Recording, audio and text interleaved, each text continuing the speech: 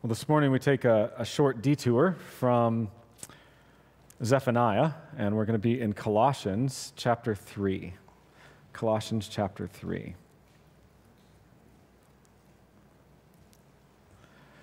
Verses 1 to 4. Colossians 3, verses 1 to 4. If then you have been raised with Christ, seek the things that are above, where Christ is, seated at the right hand of God. Set your minds on things that are above, not on things that are on earth. For you have died, and your life is hidden with Christ in God. When Christ, who is your life, appears, then you also will appear with him in glory. This is the word of the Lord. Let's pray. Father, we do pray. I think these are 4 phenomenal verses that point us to great things. And we ask that you would open our eyes this morning, touch our hearts and our minds, our affections, and draw us more to you. Some have had very difficult weeks. Some have had difficult days. And some of us just struggle with wanting to hear your word. And so pray that you would gently wrap your arms around us all and draw us into the care of the great shepherd.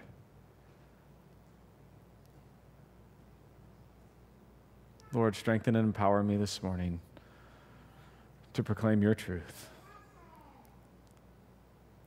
We pray these things in Christ's name and for your glory and our good. Amen. So let me just start with a couple questions this morning. I want to think about maybe the weeks that you would have leading up to a vacation or a good trip. What is it that you think about? Or say you're engaged and your wedding is a few weeks or months away. What occupies your mind? Or maybe you're graduating and you're starting a new job, or just you're about to start a new job now. What do you start to think about? What is it that takes on your thoughts? Or honestly, just in normal everyday life, what is it that occupies your mind?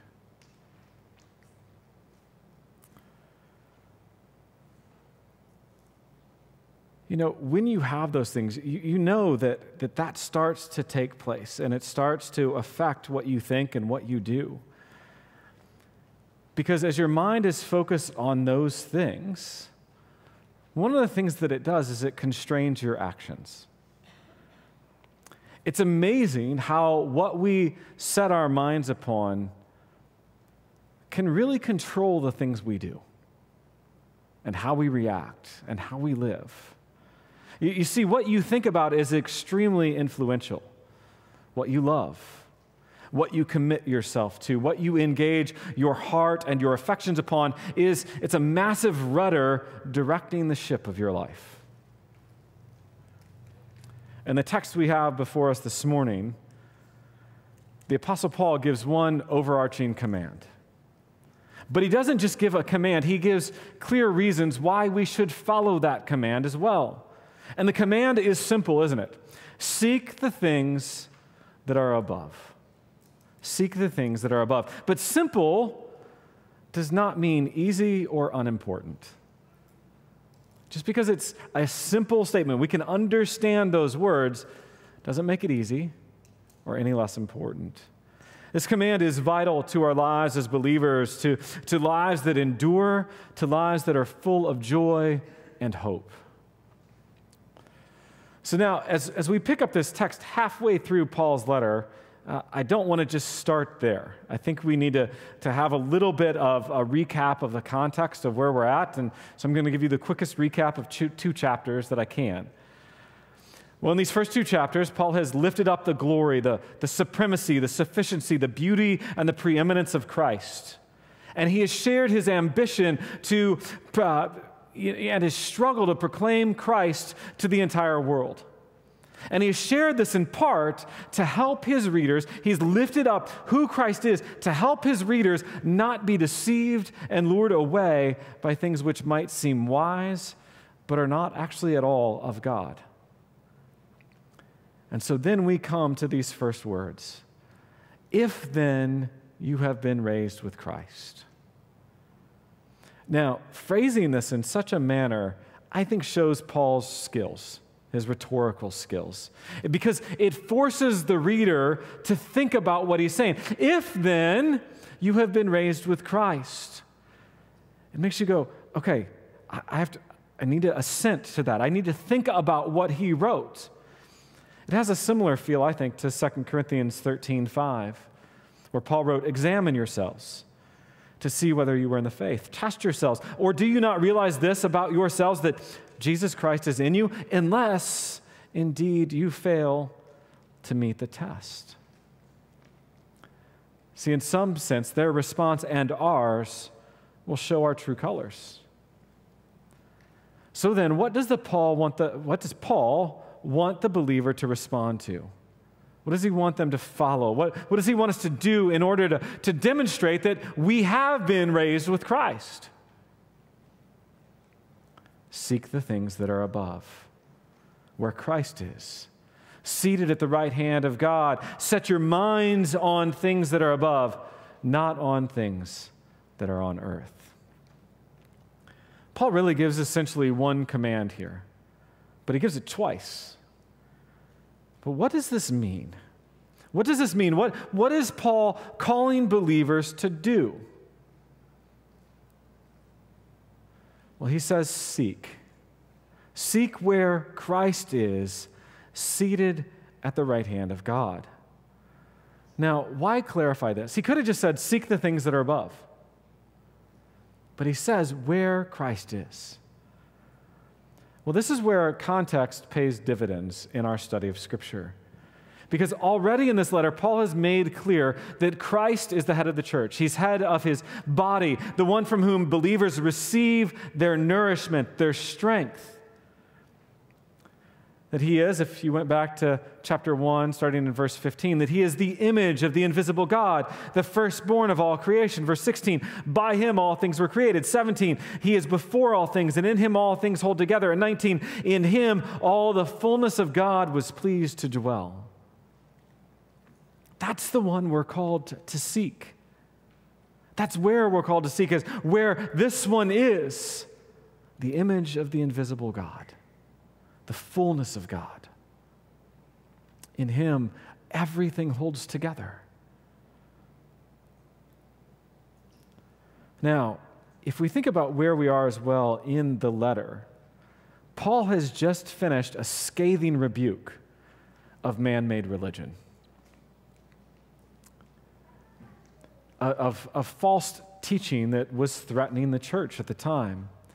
And he stated that that the false teachers propose, the rules, the rituals, the rites, the ceremonies, these things that have an appearance of wisdom, have absolutely, and he says in verse 23 of chapter 2, they have absolutely no value in stopping the indulgence of the flesh.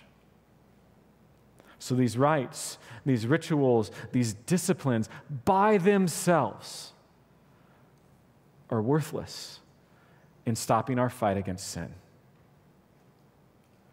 And yet that's what we gravitate to so much, is if I just do this, if I just do this, if I just do this, I'll beat it. And he says, no, that has no value in and of itself in stopping the indulgence of the flesh. So Paul's admonition then, his command to seek the things above, is for our good. It's the counterbalance to that. So therefore, we are to seek Christ, to do so wholly and completely. And that verb seek, it implies putting forth absolutely great effort, strenuous effort, doing so in order to possess what you seek. It's not a seeking to discover, oh, look, hey, there's the Grand Canyon, kids, but it's actually to take kind of possession of it, to not just discover it, but to make it your own. To grasp it, to take hold, to treasure it. In Matthew 13, Jesus tells a number of parables related to the kingdom of God. And two short ones start in verse 44 of Matthew 13. He says, "The kingdom of heaven is like a treasure hidden in a field, which a man found and covered up. Then, in his joy, he just stayed there. Oh, wait. Now, then in his joy, he goes and sells all that he has, and he buys that field." Again, the kingdom of heaven is like a merchant in search of fine pearls, who on finding one pearl of great value went and sold all that he had and bought it. What Jesus is saying is there's such immense worth to the kingdom of heaven, the kingdom of God, that everything else we have pales in comparison. He's showing the worth of the things of God, the things that are above. He's actually showing the worth of himself. This hidden treasure, this pearl, is worth far more than anything else. And there's overwhelming joy in the heart when we find it, when we grasp it, when we see it, and in obtaining it, in possessing it. And the believer is to really have that same realization of what is above, of what is in heaven, that it's of immeasurable worth. Because, folks, what is there is God himself. He's our treasure. Psalm 73:28. "But as for me, the nearness of God is my good." When somebody asks you a question, what's your good? How many of you, your first reaction is, oh, it's the nearness of God? I seriously doubt any of us say that on first thought. But the psalmist, that's the way he ends that psalm. As for me, the nearness of God, that is my good. Or Psalm 16:11, "You make known to me the path of life. In your presence there is fullness of joy. At your right hand are pleasures forevermore."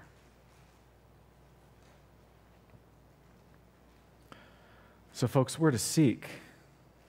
We're to seek the things above, but we are also to set our minds on things that are above, not on things that are on earth. And what that means is to set your minds is to give careful consideration.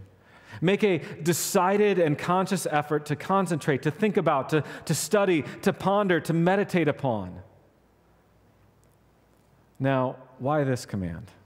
Why these two strains, really, of the same basic command, to seek and to set your minds upon?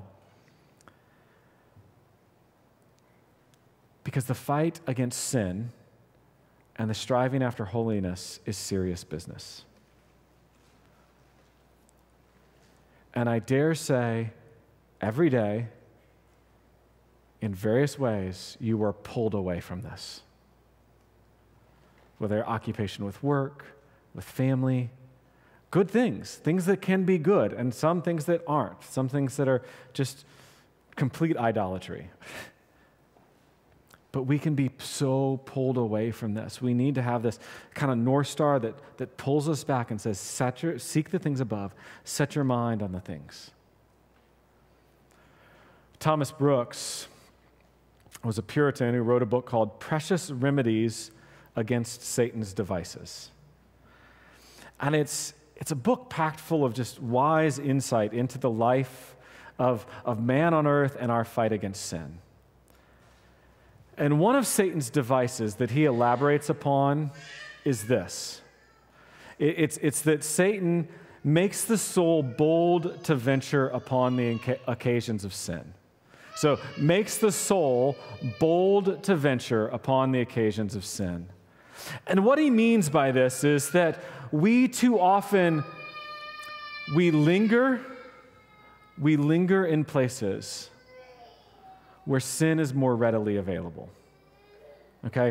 It makes us bold, makes us think we're strong enough. And he wrote this. He said, "You may walk by the harlot's door though you won't go into the harlot's bed. You may sit and sup with the drunkard, though you won't be drunk with the drunkard. You may look upon Jezebel's beauty, and you may play and toy with Delilah, though you do not commit wickedness with the one or the other. You may with Achan handle the golden wedge, though you do not steal the golden wedge. Now, the idea behind this device of Satan is to convince us that we are strong enough, that we are bold enough, and that just because we're around temptation, you know what, we're fine because we're strong enough and we're not going to fall.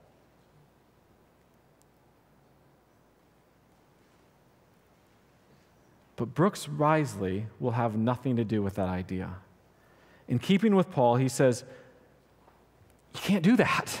Just plain and simple, you can't do that. You cannot linger on occasions of sin. He says, the shunning the occasions of sin renders a man most like the best of men. The shunning the occasions of sin renders a man most like the best of men. So if you know there's something, maybe there's on a road that you drive down that's a total temptation for you, in whatever way it may be, whether it's food or an image or a place, and you can get to work another way or get where you're going another way, the wise thing to be would go the other way. Don't think you're strong enough to just keep doing that. If there's things that pull you, you're not strong enough. We need to shun sin. Whatever is unsound and unsavory and not right, we need to shun it like it's poison in our food. And that means not to think upon it, not to daydream or fantasize about it. So like I said, so practically say you have problem with images on the internet. Well, either get rid of the internet, don't get on the internet, or have complete protection. Set things up. Have a plan. If your heart loves material things and they turn away your heart from God, don't go window shopping every day. Don't have Amazon as your homepage. Delete the Amazon app from your phone.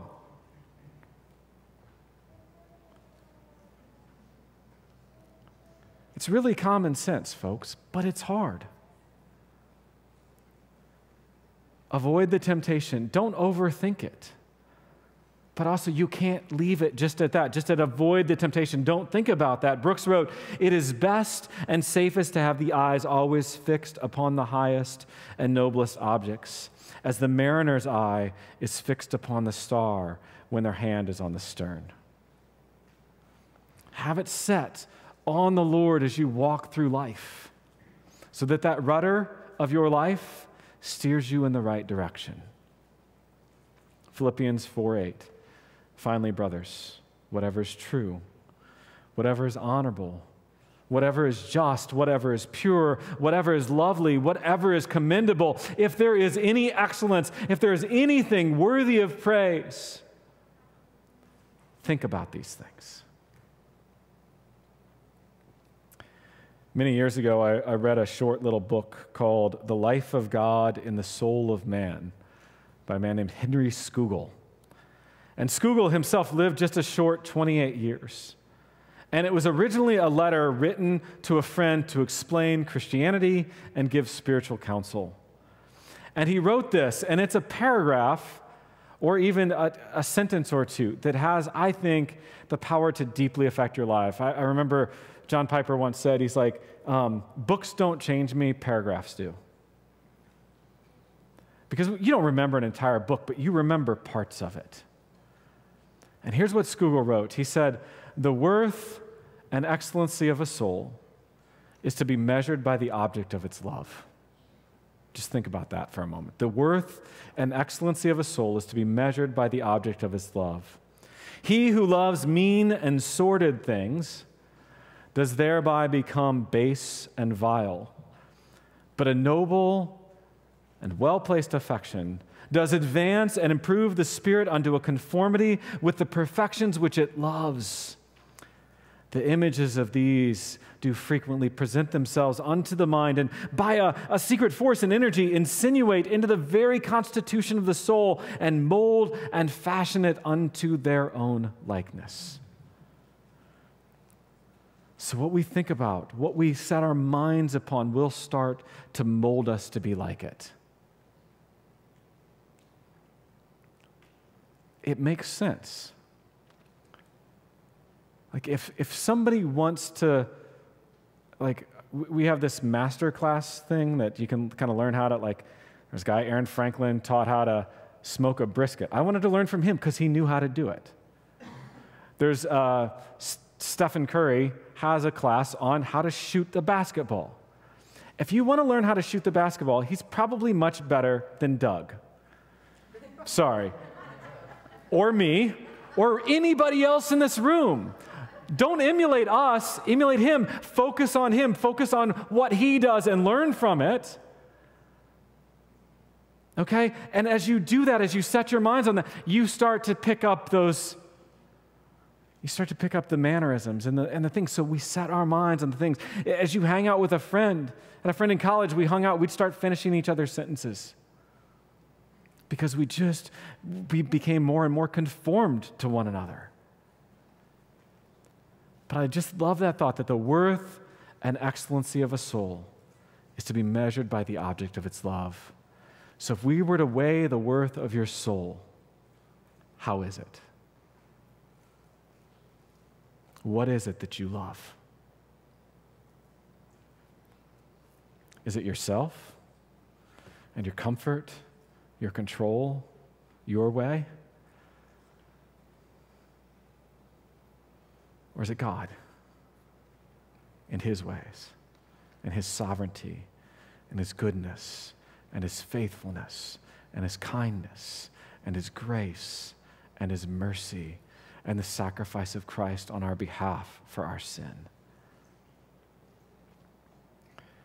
You see, what we love profoundly shows forth our inner being, our nature. But not only that, what we love and set our hearts and minds to changes us and molds us. And 2 Corinthians 3:18 says, "And we all, with unveiled face, beholding the glory of the Lord, are being transformed into the same image from one degree of glory to another." What that text is telling us, that as we behold the glory of the Lord, and the veil has been taken off, the scales have been taken from our eyes for those who know Christ, as we behold him, we are being transformed by beholding his glory. How that exactly works, I can't spell it out for you, but it does. We start to change as our minds and our hearts behold his glory and are focused on him more and more. See, Paul tells us to love, to set your affections on, to seek fully to obtain the things in heaven. Seek God and his perfections and be transformed. Back with what Matt said last week, right? Do not be conformed to the things of this world, but be renewed. Be transformed by the renewing of your mind. But Paul gives further reason here in Colossians as well, and it's similar to what he has given elsewhere. Galatians 6:14, he wrote, "The world has been crucified to me, and I to the world." You've died. In line with what Matthew Henry wrote, "And if we are dead to the earth and have renounced it as our happiness, it is absurd for us to set our affections upon it and seek it. We should be like a dead thing to it, unmoved and unaffected towards it." So Paul wrote, verse 3, "For you have died, and your life is hidden with Christ in God. When Christ, who is your life, appears, then you also will appear with him in glory." 3 statements here that Paul gives as reasons for seeking the things above. 1, you have died. 2, your life is hidden with Christ. And 3, you will appear with him in glory when he appears. And as Henry said, believers have died. They have died to sin. Paul wrote this in Romans 6. And feel free to turn there. Romans 6. This is a chapter we should all be familiar with. Verses 1 and 2, and then I'll go to verse 6. "What shall we say then? Are we to continue in sin that grace may abound? By no means. How can we who died to sin still live in it?" Then verse 6. We know that our old self was crucified with him in order that the body of sin might be brought to nothing, so that we would no longer be enslaved to sin. For one who has died has been set free from sin. Now, if we have died with Christ, we believe that we will also live with him. We know that Christ, being raised from the dead, will never die again. Death no longer has dominion over him. For the death he died to sin once for all. But the life he lives to God. So you also must consider yourselves dead to sin and alive to God in Christ Jesus. That language Paul uses, that we're dead to sin. The old self was crucified. Therefore, if we are dead and we have been raised with Christ, how can we let sin occupy our thoughts, occupy our hearts, occupy our minds? Because it's not who we are. And we have the power in Christ to flee sin, to pursue righteousness. Because of our union with Christ, because we've been united with him, our enslavement to sin is over. And we have been given all the power we need to seek the right things. And truly, we don't belong to this world system. We belong to God. Our life is hidden with Christ in God. Now, what does Paul mean by this? I believe there's two primary aspects that he talks about here. First, that we are who we are because of Christ. Our lives are hidden with Christ in God. We're safe and secure with God the Father because we are in and with Christ. We are united to him. Our life is there, and it simply makes sense to be conformed to him in that way. But second, there's actually security in this statement. The image of being hidden has always carried the connotation of safety and security. Hide me in the shadow of your wings. We're hidden with Christ and God. As believers, we are more secure in Christ, whom we cannot now see, than we are in any of the things in this world that we do see and that we hold on to so doggone tightly. They don't actually bring us security. The fact that we are hidden with Christ and God does.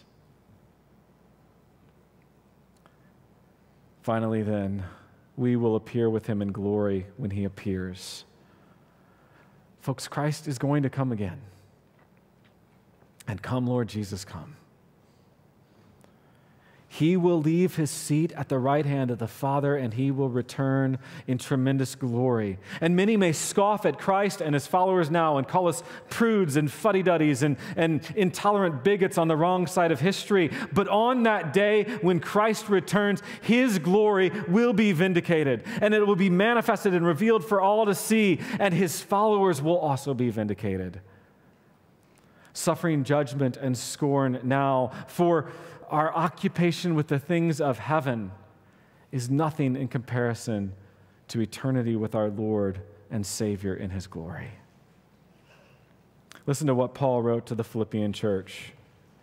Chapter 3, verse 19. Their end is destruction. So those who are away, who are fighting against God, who are pursuing their own things, their end is destruction, their God is their belly, and they glory in their shame with minds set on earthly things.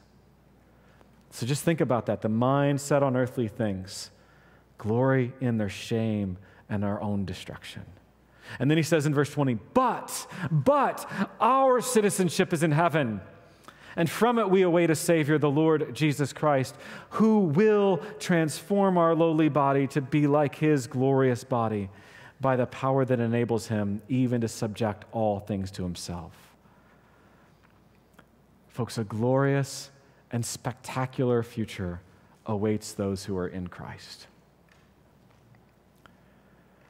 So listen, these verses call us to something greater than what we are so often satisfied with. Too often we pursue and are sadly content with the things of this world, but there is so much more for us. This message is all over Scripture, perhaps one of the more familiar, Matthew 6, 19 to 21.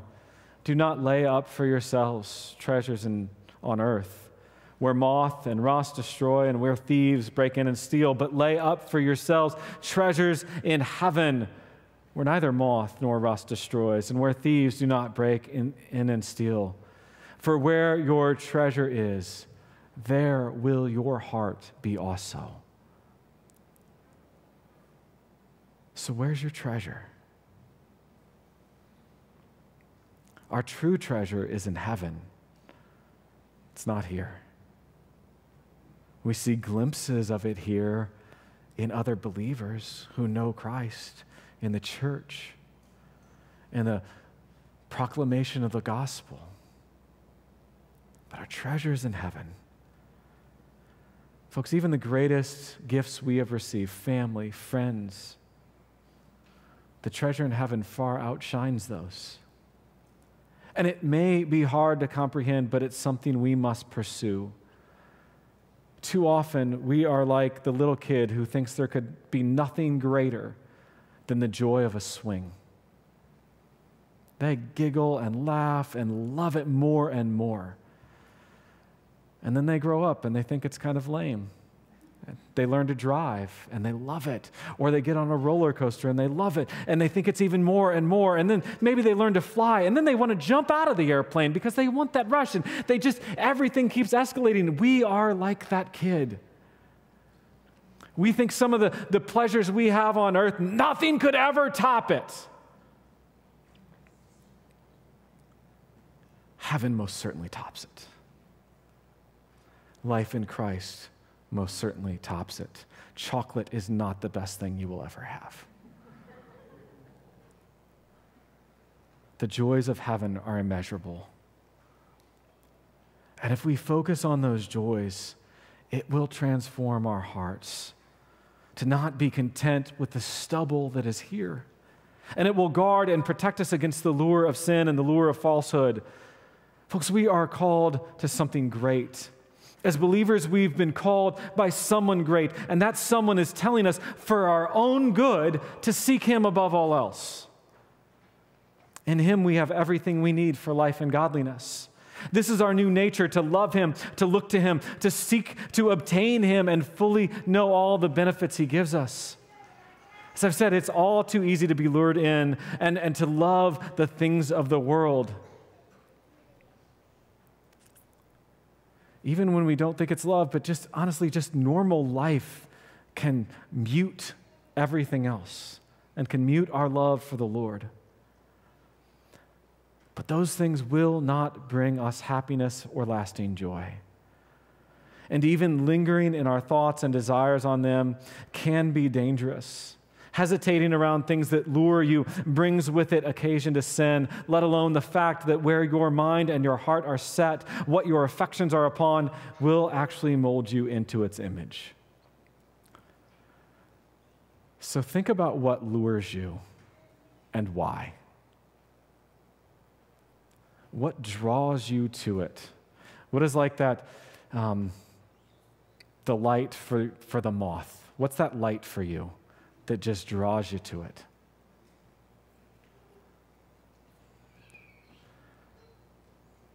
And for your good, cut it off. It's better to go into heaven with one eye than with two eyes not. And ask someone to help you with it. You will not find happiness in what seeks to destroy you in the long run. Pray and seek God and seek His beauty. Jesus wants His joy to be fulfilled in us. As I read earlier from Psalm 16, there are pleasures forevermore with Him. And Matthew Henry wrote, "Do we look for such a happiness? And should we not set our affections upon that world and live above this? What is there here to make us fond of it? What is there not there to draw our hearts to it? Our head is there, our home is there, our treasure is there, and we hope to be there forever." So seek the things that are above. Set your mind on the things that are above, not on the things of the earth.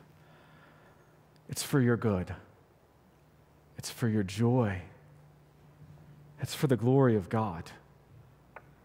Pursue it and pursue it with all your heart. Let's pray. Father,